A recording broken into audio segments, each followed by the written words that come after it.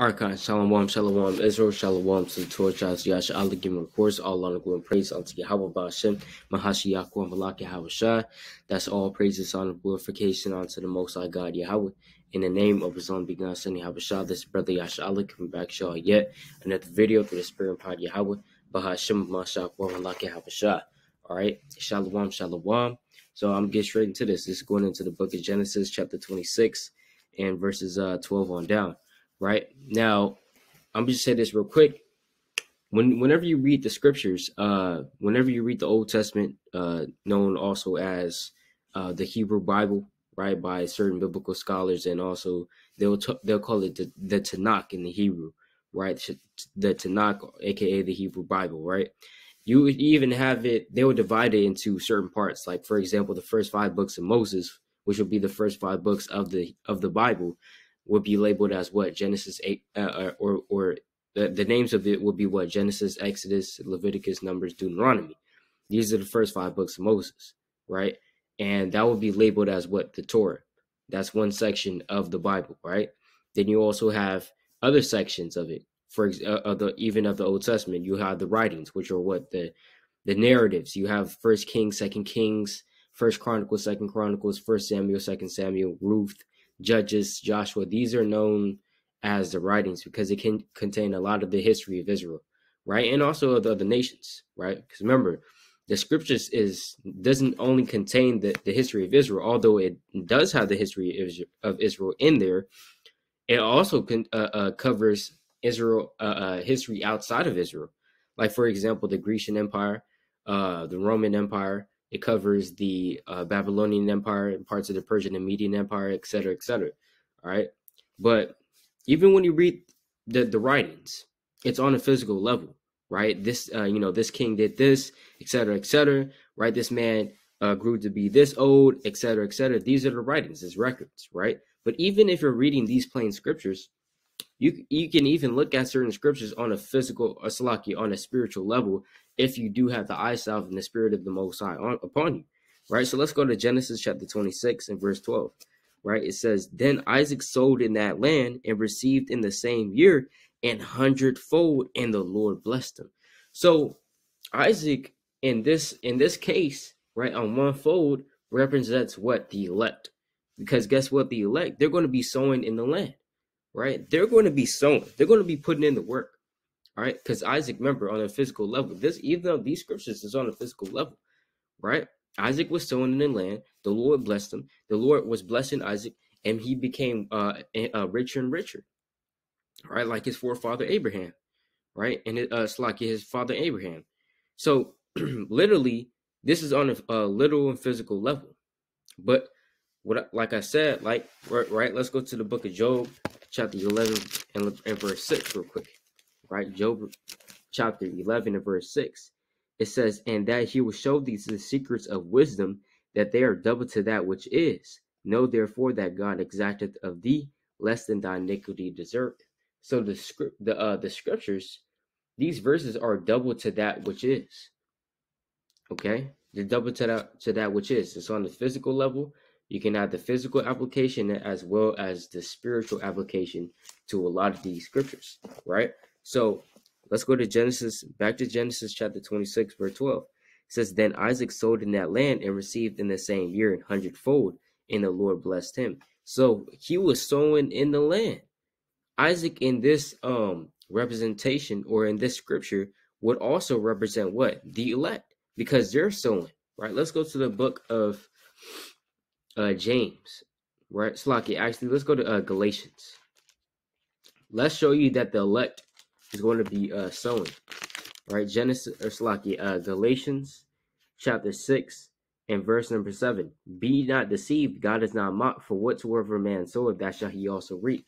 So your sowing represents your works. And we also pull that out on Esau as well, that whatever a man sows, that's what he's going to reap. You reap what you sow. That's the saying even in the world. So your sowing is just a representation and basically a metaphor for your works, whatever your works are, right? And it's really going into, when you get into it, like the sowing, right? Isaac sowing in the land, that's going into doing the work, Because remember, when we're planting seeds, that's planting seeds, that's teaching, right? Because the Lord commanded us to go out into the highways and hedges, right? And also and teach and our people, right? You also have the parable of the sower. That's the book of Mark chapter 4, right? And that sower, the sower soweth the word, right? It'll tell you that in the book of Mark chapter 4, verse 14 on down, right? And so what are we doing? We're sowing, right? Whenever we make videos, that's sowing. That's part of doing the work, you know? That's part of planting a seed. Also, what? Going out in the highways and byways and teaching our people, that's sowing, you know, on a spiritual level. Because you're planting a seed into a brother or a sister. And you're wanting to let that seed grow. You're watering it, you're nourishing it, and you pray to the Most High that the Lord increases that seed and that it may grow into a good tree and bring forth fruit. Verse 8, but he that sowed to his flesh shall of the flesh reap corruption, but he that sowed to the spirit shall of the spirit reap life everlasting. So if you sow to the flesh, you're going to get the things of the flesh back, right? It says shall reap corruption. You're going to get corruption back. If you sow to the flesh, you're going to get fleshly things, and we don't want fleshly things, man. Right? You're going to get the fleshly reward, which is corruption, because that's where the flesh leads you. It just leads you to corruption and death, right? And destruction. See, certain men, they sow to the flesh. These are people in the world, right? They're damn working out 24/7. You know, they just go to work. They go to their so-called job, and you know, they just live their lives, and they're sowing to the flesh. They're putting in so much work for the flesh. And so what are they going to reap? They're going to reap what? Not life everlasting, not the kingdom of heaven, but corruption, you know? But it says, but he that sowed to the spirit shall of the spirit reap life everlasting. So that's what your reward is going to be if you sow to the spirit, right? And where's the spirit of the Most High dwell? In these scriptures, right? Verse 9, and in you if you're in the truth. And let us not be weary in well-doing, for in due season we shall reap if we faint not. So the Lord said, let us not be weary in well-doing. Let us not be weary in calling brothers. Let us not be weary in reading. Let us not be weary in doing the work of the Most High, right? Because what? For in due season we shall reap if we faint not. What are we going to reap, right? The reward is the kingdom of heaven. You understand? The reward is life everlasting. The reward is peace upon the earth. The reward is dominion, you know, and that's what you're going to reap if you keep sowing to the spirit, if you keep sowing the good works, right? If you keep teaching, if you keep exhortating, if you keep doing the good works. So the sowing, even in the book of Genesis chapter 26 and verse 12, it represents what? Doing the work of the Lord, right? And read that again. It says, then Isaac sowed in that land and received in the same year 100-fold, and the Lord blessed him. I'm gonna go to the book of I'm gonna go to the book of 1 Corinthians. It's the book of 1 Corinthians chapter 3. All right. 1 Corinthians chapter 3 and verse number 5. Who then is Paul, and who is Apollos, but ministers by whom ye believed, even as the Lord gave to every man. So who is Paul? Who is Apollos? Right? We shouldn't uphold men, right? But we should uphold Yahweh Bash and Yahweh Shah. Who am I? Right? Who is anybody? Who is any brother, man? Right? We're just ministers of the Most High God. The Lord gave us this ability to even teach. Right? Verse 6. I have planted, Apollos watered, but God gave the increase. So that's also what sowing represents in the scriptures. You know, you're planting spiritual seeds when you're teaching a brother, when you're making a video, etc. Right? That's you planting the seed right there. It says, but the Most High gave the increase. And even on a physical level, if you plant seeds into the ground and you water it, that's all you can do, really.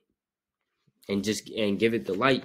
But it's up to the Most High for that seed to grow or not. If he wants that seed to grow or not into a beautiful tree, it's up to the Most High. The Most High gives the increase. You can plant 7,000 seeds and water all those 7,000 seeds.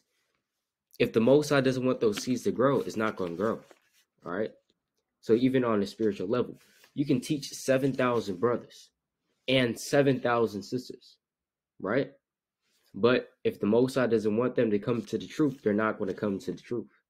Verse 7, So then neither is he that planteth anything, neither he that watereth, but the Most High that giveth the increase. So it doesn't matter, who's watering it. It doesn't matter who's planting the seeds either, because it's really the Most High, right? It's really all of the Most High. That's why the Most High should give all honor, all glory and praise, right? Verse 8.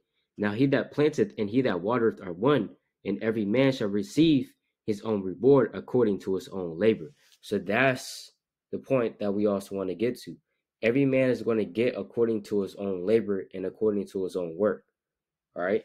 So let's go back to this in Genesis 26, verse 12. It says, then Isaac sowed in that land, right? Isaac again represents the elect on a spiritual level. The elect, they're sowing in this land that we're in right now, in the land, in this earth, right? We're sowing. We hope to be the elect, but we're sowing right now. We're teaching, we're doing videos, we're doing the work of the Lord, right? And received in the same year an hundredfold, and the Lord blessed them. So in this same year, if you have ears to hear, in this same year, in the same day, if you have ears to hear, referring to the book of Matthew 20th chapter in that parable, it literally, we're going to receive, right? If we're part of that number, we're going to receive 100-fold, okay, for our reward, because the Lord is faithful. He's not going to forget your labor, all right? He's not just going to throw that off. After you've done all this labor, the Lord's not just going to cast that off and forget about it, all right? Let's go to the book of Matthew real quick. This is the book of Matthew chapter 19. You're going to receive 100-fold, just like how Isaac did. Isaac, he received 100-fold, right? Of all the labor that he did, right? It's the book of Matthew chapter 19 and verse number 29. And everyone that have forsaken houses or brethren or sisters or father or mother or wife or children or lands for my name's sake shall receive 100-fold and shall inherit everlasting life. So the Lord said that everybody that forsakes, what they had going in the world, etc., to do the work of the Lord, you're going to receive 100-fold, right? He said that you're going to receive 100-fold. You're going to receive 100-fold damn gold, money, women, on a righteous level, families, etc. Anything that you left behind, guess what? You're going to receive 100-fold in the kingdom of heaven, because you wanted to do this work, right? And did not care for that, So the Lord said you're going to receive 100-fold, right? And that's spiritual. Genesis chapter 26, verse 12 is spiritual, right? Let's go back to that. Genesis 26 verse 13. And the man waxed great and went forward and grew until he became very great. So the Lord said that Isaac was waxing great and that he went forward. He never went backward, man. He never went backward. He always went forward, right? And it says what? And grew until he became very great. And so we want that to happen to us. We want the Lord to increase us and never let us go backward, right? We shouldn't be those people that go backward. We're waxing mightier, mightier, mightier. Then we stop at one point and then start going back down. No, we don't want that to happen to us. We don't want that to happen to us. We always want to go forward and keep growing in this thing, and grew until he became very great. We want to grow until we're very great, in the kingdom of heaven as well, right? We want to be very great. Let's go to the book of Matthew chapter 25. The Lord said that certain men are going to have the dominion over 10 cities. It's the book of Matthew chapter 25 and verse 21. It says, his Lord said unto him, well done, thou good and faithful servant. Thou hast been faithful over a few things. I will make thee ruler over many things. Enter thou into the joy of thy Lord. You see that? So the Lord said, well done, thou good and faithful servant. That's what we want to hear when it's all said and done. Thou hast been faithful over a few things, right? Meaning what? In the world, in the world, or in the truth, you were faithful over a few things. You kept doing the videos, right? You kept going out there in the highways and byways, even on days in which there was nobody to be found out there. Yeah, I saw that. You were faithful over a few things. You had faith in me. You had faith in Yahweh, right? You were faithful in a few things, right? It says, thou hast been faithful over a few things. I'll make thee ruler over many things. So we want to also be ruler over many things. And guess what? Isaac was also ruler over many things. When it says that the man waxed great and went forward and grew until he became very great, guess what? He was also ruler over many things. The Lord made him a ruler over many things. The Lord increased his riches. The Lord increased Isaac's wisdom, et cetera, et cetera. And that's what is going to happen to the elect. Lord willing, we're part of that number, right? And we're reading it in the scriptures right now. It says, I will make thee a ruler over many things, enter down to the joy of thy Lord, right? So let's go to this. Genesis chapter 26, right? Hold on. I believe I want a precept in Philippians. I think I might want to get this in Philippians, right? It's the book of Philippians, right? Chapter 3 and verse number 12, right? It says, not as though I had already attained, either were already perfect, but I follow after, that I may apprehend that for which also I am apprehended of Mahashiach Yahushua. So we don't think ourselves that we have already attained, right? We haven't gotten the kingdom yet. That's when we have attained, when we got the kingdom, right? Verse 13, brethren, I count not myself to have apprehended, but this one thing I do, forgetting those things which are behind and reaching forth unto those things which are before, right? So we forget those things that are behind. We forget about the world, right? We forget the life that we lived in the world, right? And we reach forth unto those things which are before us, which is in front, right? Verse 14, I press toward the mark for the prize of the high calling of the Most High and Mahashiach Yahushua. All right. So it says, I press toward the mark. And pressing toward the mark, guess what? The mark is going to be right in front of you. It's not behind you. Guess what? We're in a race, right? We're in a race. So we can't be looking back, can't be looking to the sides. You know what I'm saying? We got to be focused on the kingdom of heaven. All right. It says, I press toward the mark for the prize of the high calling of the Most High, Mahashiach Yahushua. So let's go back to this in Genesis chapter 24 or 26, verse 13. And the man waxed great and went forward and grew until he became very great. And for he had possession of flocks and possession of herds and great store of servants. And the Philistines envied him. For all the wells which his father's servants had digged in the days of Abraham his father, the Philistines had stopped them and filled them with earth. You see that? But I want to touch on verse 14 where it says he had possession of flocks and a possession of herds and great store of servants. So the Lord, guess what? Isaac, he had all that, and the Lord gave that to him, man.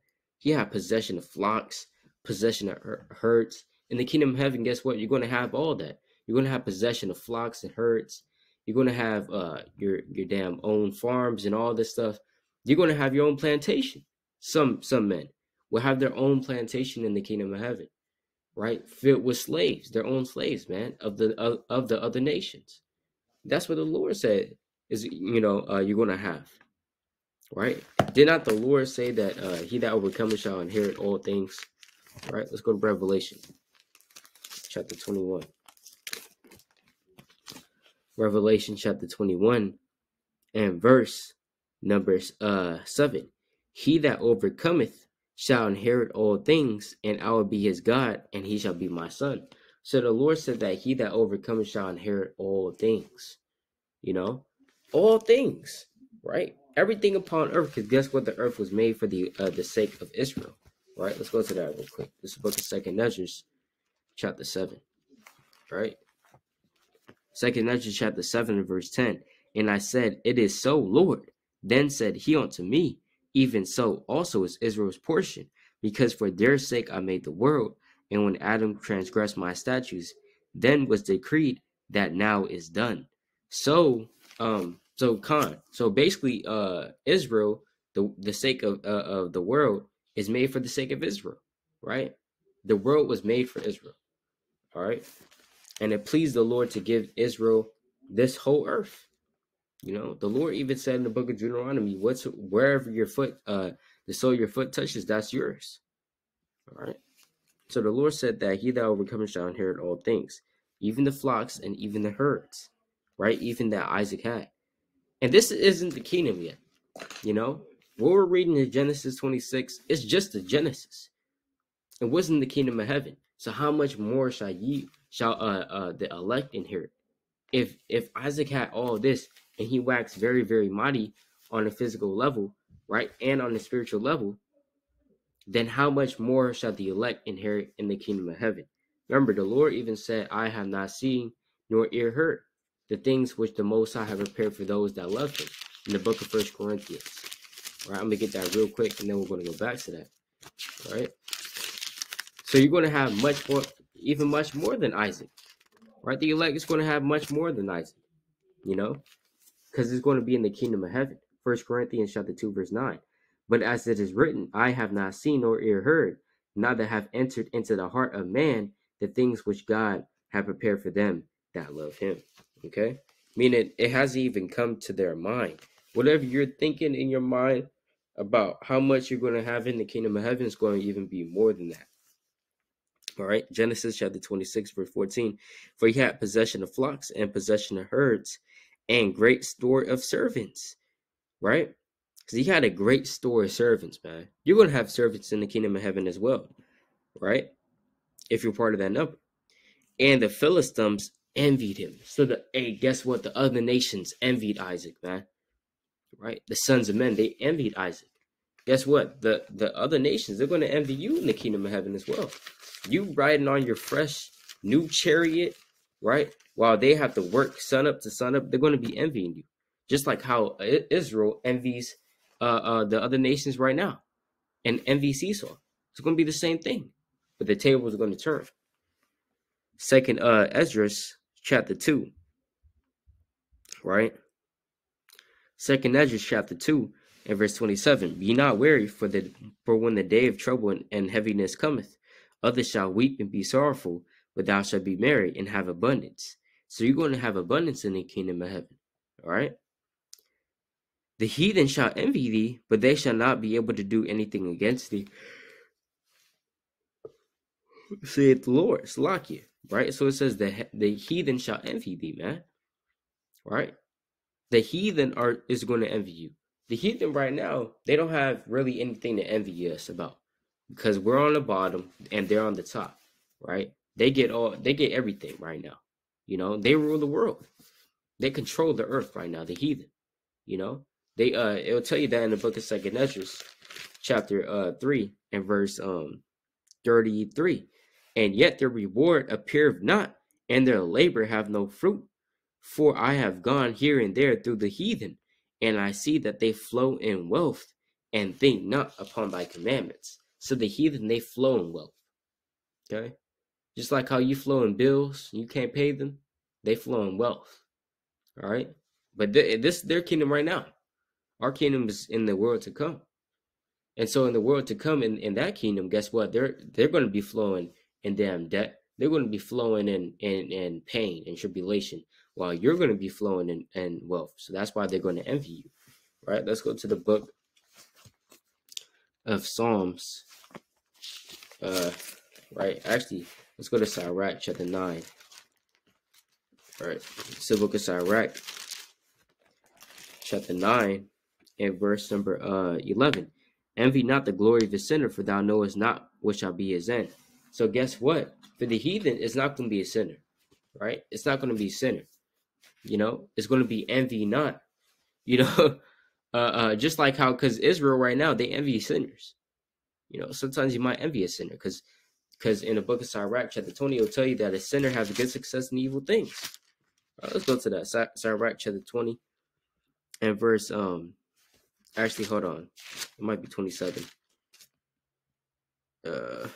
Okay, Slakia. Right. Sirach 20 and verse 9. All praises says, there is a sinner that have good success in evil things, and there is a gain that turneth to loss. So there's a sinner that have good success in evil things. Whatever evil that the sinner does, he has good success in it. Right? For example, you know, Esau, he might have good success in damn extortion, you know, He has good success in that. He's very, very crafty, and the Lord blesses him with his ability to extort, right, or extort his damn Israel, and take money for him, right, and cheat them out. The Lord, He can give you good success in evil things. A certain pastor, he might be very, very persuasive in getting you to give your money right into the collection plate.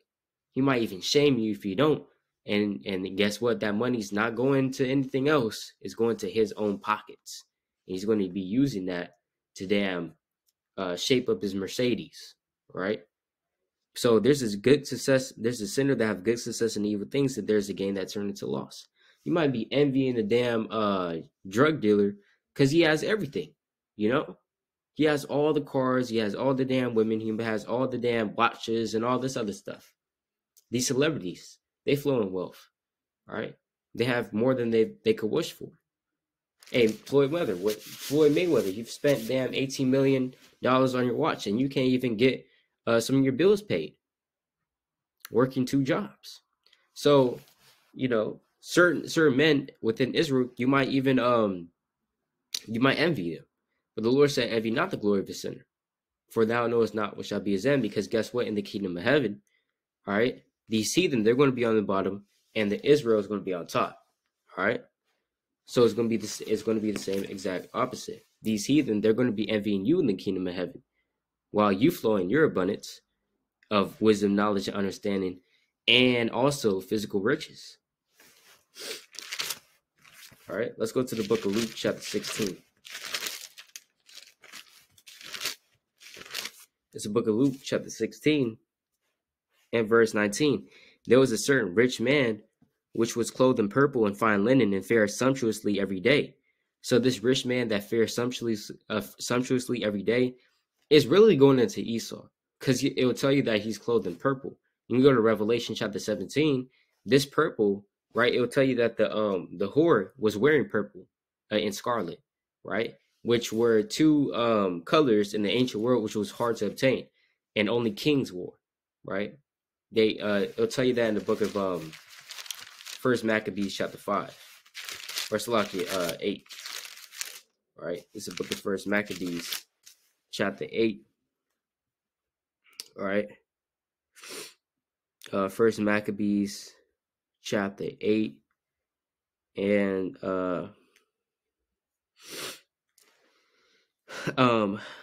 let's see where I want to start at.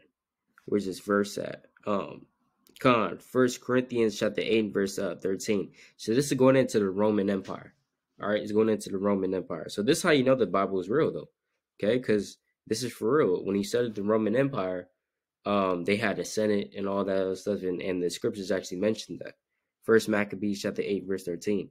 Also that whom they would help to a kingdom, those reigned, and whom they displace. Finally, that they were greatly exalted. So Rome was growing in power in First Maccabees. Verse 14. Yet for all this, none of them wore a crown or was clothed in purple to be magnified thereby. So none wore purple. All right. So what does that mean? In the Senate House, you have basically a president, or you would have one elect person in the Roman Empire to govern the Senate House or the House of Representatives, or stuff like that. It's similar to America, right? Because you look at the presidents now and the prime ministers, none of them wear purple like how the kings wore purple back in the ancient world. The monarch will wear purple, be clothed in fine linen and all this other stuff. In the Roman Empire, it was not so. They would wear like this damn gown and all this other stuff, and they would wear like nowadays, they will wear, the president's wearing damn suit and tie and all this other stuff, right? So they're not being clothed in purple, even though they have great wealth and authority. They're not wearing purple, though, because certain ancient kings in the ancient world, they will wear purple, which would signify that they're rich and that they have great authority and power. So going back to Luke chapter 16, in verse 19, it says, there was a certain rich man which was clothed in purple and fine linen and fared sumptuously every day. I mean, he was just living in wealth every day. That's talking about Esau on a spiritual level. Verse 20, and there was a certain beggar named Lazarus who was laid at his gate full of sores. So this beggar named Lazarus represents Israel on a physical level, right? And on a spiritual level, because Israel is spiritually, is lucky, is physically poor. You know, Lazarus, and we're poor. All right, we can't get by. It's hard for us to get by in this society. Verse 21, and desiring to be fed with the crumbs which fell from the rich man's table. So you're trying to get anything. You're trying to get the damn stimulus package. You're trying to get anything from damn Esau, right?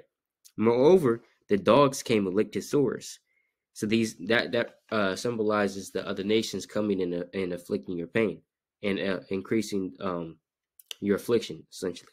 Verse 21 or 22, and it came to pass that the beggar died and was carried by the angels into Abraham's bosom. The rich man also died and was buried. And in hell he lifted up his eyes, being in torments, and seeth Abraham afar off, and Lazarus in his bosom.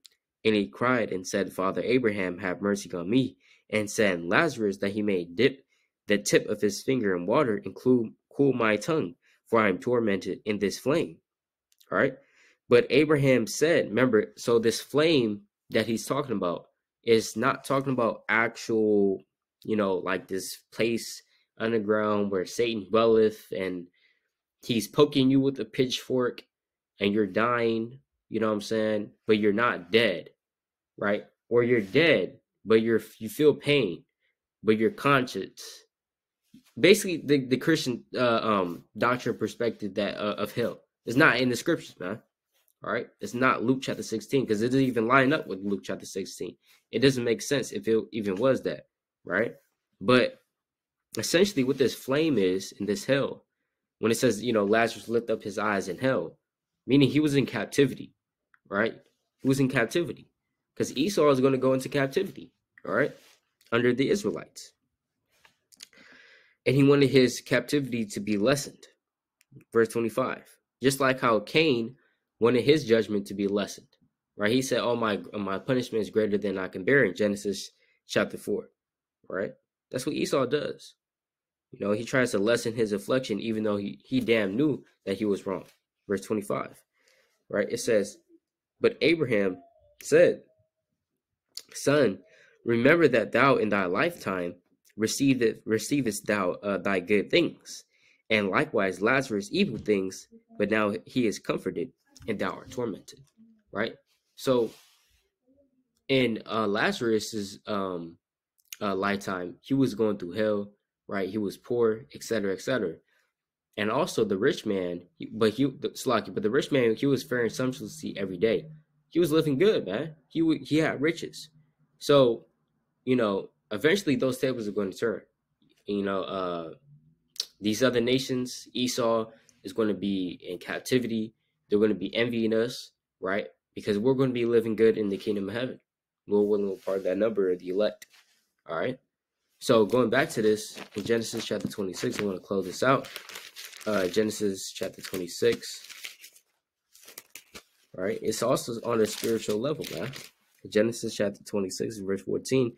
For he had possession of flocks and possession of herds and great store of servants, and the Philistines envied him.